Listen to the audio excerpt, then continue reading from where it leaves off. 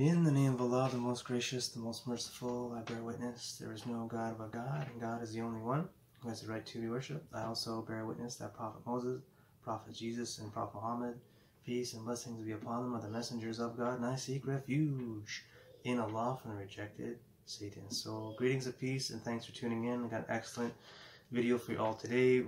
We're going to be focusing on how Imam Mahdi, the Mashiach, will transform the world from injustice to justice, from poverty to abundance.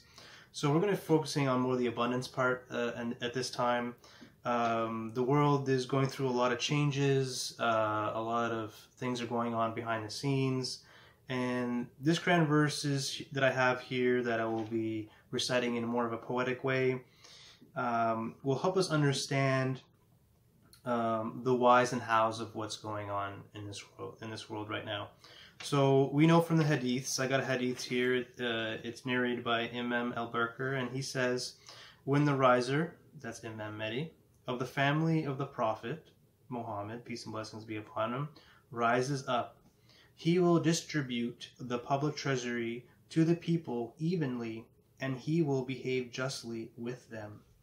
So there's lots of hadiths that discuss that, you know, there's going to be, in the time of Imam Mahdi, there's going to be so much wealth within all the people that people will be looking to give charity, but there's nobody to accept the charity, that everybody will be so well taken care of. So there's going to be some sort of universal basic income, which I feel is being happening behind the scenes here and now with the countries. We know what's been going on with current events. We know that governments are sending out stimulus checks to the needy people, to the more poor people of the world, and this seems to be the beginning of the universal basic income. So we've been conditioned for so many years and decades and centuries. We've seen an oppression of the poor. We've seen the poor's wealth being stolen over and over again by the elites and the jinn of the world. It's difficult for people to have, a strong faith to see that this is gonna change. This is gonna transform into a place of abundance. So a lot of people don't have that strong faith to really believe that this can happen. So these Quran verses that I'm gonna be saying is gonna show you the whys and the how Imam Mahdi, who I believe is leading the world from behind the scenes. He's alive here and now in the world. I've got tons of videos if you want to watch, lots of proof of him being alive in the world. Most people believe that anyways, so I'm not going to really get into it that much. In this video, there's not really much left to prove there. So this video basically going to help us understand the whys and the hows of how this is all going to be transformed. So let's get into it.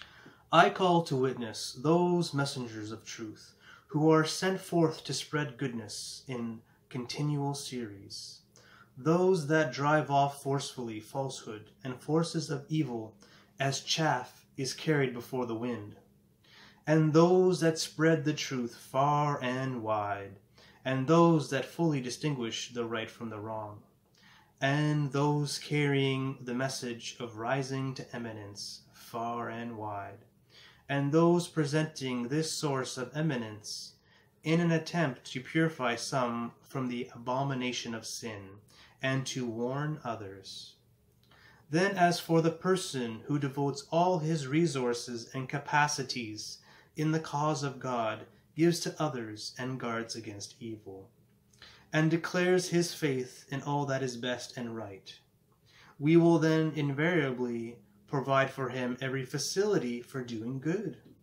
But as for him who is stingy and cripples his capacities, and is disdainfully indifferent to God and the hereafter, and belies all that is best, we will then, of course, make easy for him downhill path to a state of distress, and his wealth shall not avail him when he dies.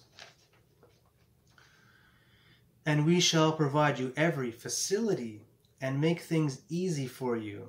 Therefore keep on reminding the people, surely reminding does good. It is for us to provide guidance, Allah says, and He will provide him sustenance from where he least expects. And he who puts his trust in Allah, He is sufficient for him to fulfill his needs. Allah is sure to accomplish His purpose. Allah has set a measure for everything. For he who seeks the harvest of the hereafter, we shall add to his harvest. But he who seeks the harvest of this world, we shall give him a portion of it, and he shall have no share whatsoever in the hereafter. And whatever calamity befalls you is of your own making.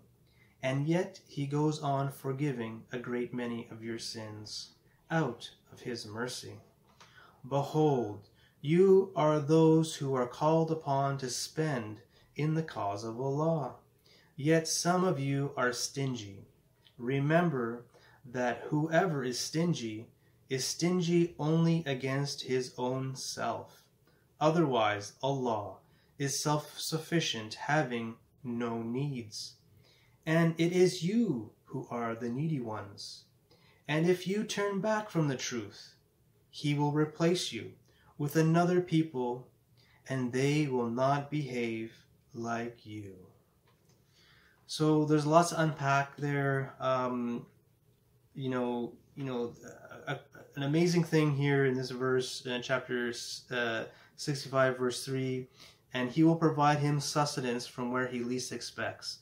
So who was expecting, the government to give stimulus checks to poor people? This is completely unheard of in modern times, to give so much stimulus to needy people.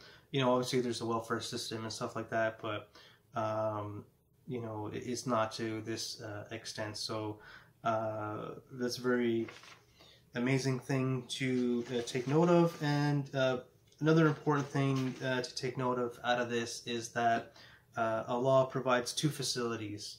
If you are going to do good deeds, or you're going to learn wisdoms and truth and embody them, and embody these higher lights and deeper understandings and wisdoms, God will, in these higher laws and divine commandments of the Most High, Allah is going to facilitate for you for doing good. So God's going to transform the world. You transform your inner self and your inner mind and your inner heart. God will transform the whole world around you to facilitate you to do more good. So by giving people, the ability to have a basic universal income, they can focus their entire lives and resources in their human capacities to embody all these higher truths and wisdoms and these divine laws and commandments, and spread them far and wide for others to benefit in the like. And also Allah says He does the exact opposite.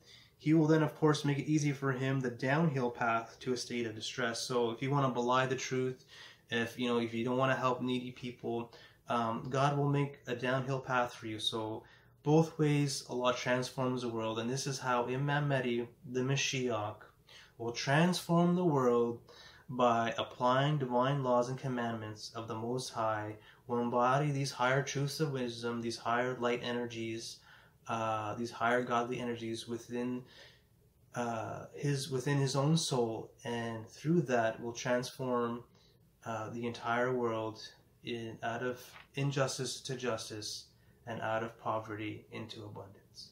So I hope you enjoyed this video. I hope you take Allah as your shield, and may the peace and blessings of Allah be with you. Thank you so much. Peace.